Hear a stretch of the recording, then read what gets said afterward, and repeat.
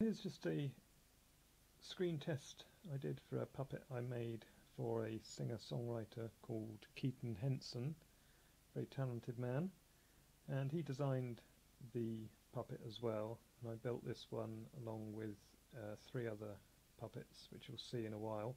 So this was just a little screen test we did of him playing the guitar and falling to the ground.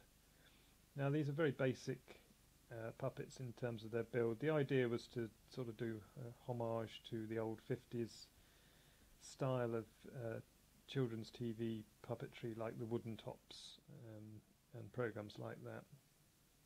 So here he is doing a little bit of painting or drawing painting, and we'll also see a little test walk as well in a moment.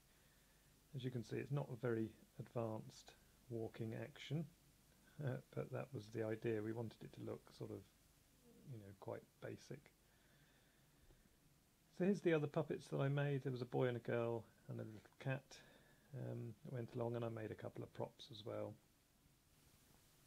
The day of the shoot I managed to grab just a few little clips, and that was before setting up the main set, and this is in the dressing room partition where the puppets are hanging up.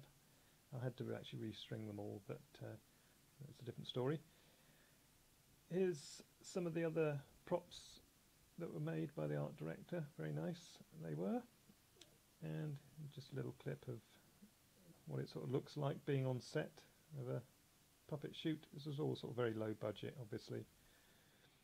So here's a little clip from the video, and I'm going to link to the video or the song at the end of this, so you should be able to follow along. If it doesn't come up, then just check the links down below and give it a watch.